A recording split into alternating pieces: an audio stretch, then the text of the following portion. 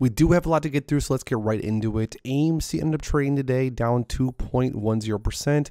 Now, this is just off of the news of the Spider-Man NFT Adam Aaron dropped yesterday.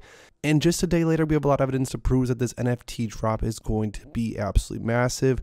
I mean, the website crashed where you were able to buy the ticket to reserve the NFT and lots of other things. It was absolutely nuts. But AMC down 2.1% on a day after some mega news.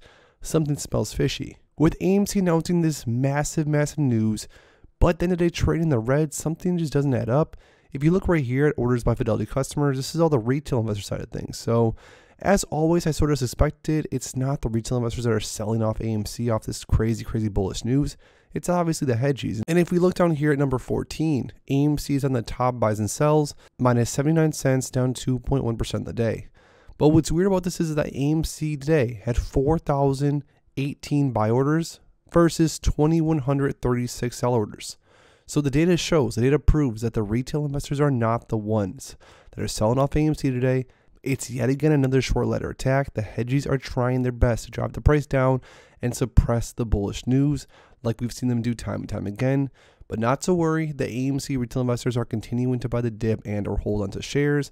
And if AMC does in fact dip down a little bit more tomorrow or the next day, I will definitely be adding some shares to my personal portfolio because I can't pass up this good of a deal, especially after this massive bullish news AMC and Adam Aaron announced yesterday. But if you want to stay up to date with everything else that's going on with AMC, because trust me, there's a lot more to go through, make sure to please subscribe to my channel with notifications turned on so you never miss out on a video. Also, drop a like in this video for some good luck moving forward for AMC. And lastly, go to the second link down below in my description and join my private exclusive Discord server. Thanks as always, guys, and I'll see you in the next one.